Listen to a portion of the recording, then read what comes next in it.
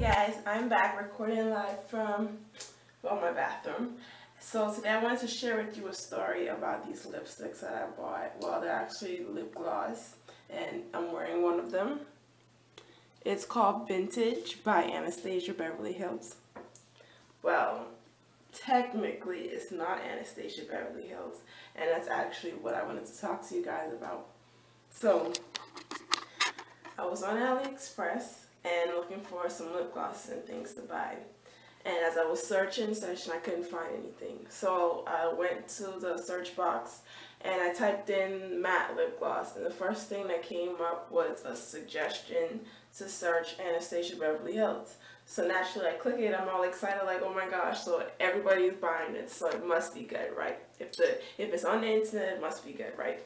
So I clicked it, it came up, it looked legit, I bought it.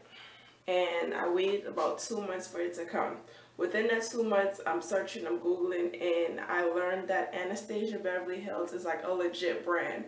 So of course, I had like the ultimate blonde moment, no offense to anyone, and apparently I'm the last person that ever heard of Anastasia Beverly Hills. So I got the makeup, and to be honest, I really like it. I don't know what to say. Of course, I feel a bit compelled to go ahead and purchase the actual Anastasia Beverly Hills brand so that I'm not just out here wearing the fake stuff. But I mean, it's legit. Look at it. To be real, I kind of like it better than the MAC ones that I own, because this actually goes really matte and it's so pigmented. Like, I can't lie, I love it. So I'm going to show you guys what I purchased. Look at a few colors. It was $12 for $25. I'm actually missing one. Yes, $12 for $25. When I learned about Anastasia Beverly Hills, I found out that it's $20 each. So I saved a lot. But I don't really want to say save because it's not even real, right? So I'm not a makeup snob, but at the same time, I had no intent on actually purchasing the fake version of like a really good brand. But I'm just going to show you what I got anyways. So this is Vintage. This is the one that I'm wearing. I would swatch it out, but yeah, it's not gonna happen today. Sorry, guys. Yeah, so these are the colors. There's one missing. It's like a little darker than this one right here. You can't probably see that one, but it's a little darker than this one. And these are the 12 that I got. Now, I'm gonna add some photos and let you guys know the ones that I tried already. I have not worn all of these as yet, but I can't lie, I really like it. The formula for these are like crazy good. Like, it's good. I don't even know what to say. It's really good. The only issue that I had with, I think I wore, let me see if I can find the one that I wore. Sweet Talker. This Sweet Talker.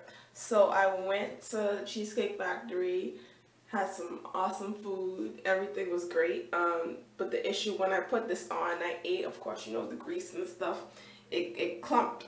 It was weird. This formula for this particular lipstick, I don't know what happened, but it did not work out too good. The rest of them I had no issues, and this one, like, I thought that Bloodline, this one, I'm going to post a picture, I'm going to add a picture to this video with this one. I thought this was legit, but this Vintage thing that's on my lip right now, oh my gosh, I love it. So yeah, you could tell the difference between the real ones and the fake ones. I actually went to Macy's.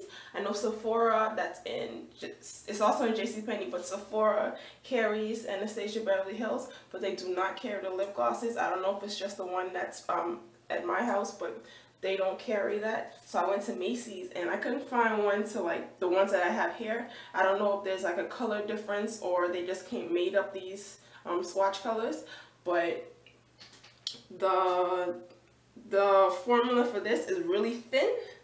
So like for this Sweet Talker, I had to apply it numerous times, not throughout the day, but just in that when putting it on, it's like really thin. And it didn't give really good coverage, but that's why I said I don't know what's wrong with this particular formula for this particular color, but this one won twice and it was good, so I don't know.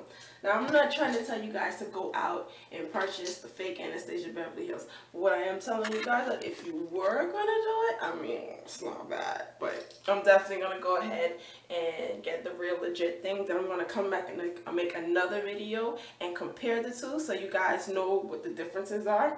Other differences you could tell between it is obviously the packaging. The package actually, it looks pretty legit, but on this, you can see that it's not real. I mean, you know, like when you have a company, you pay attention to details, you make sure that everything looks right. And because this is fake, obviously you can see the differences between the branding. It's a little different.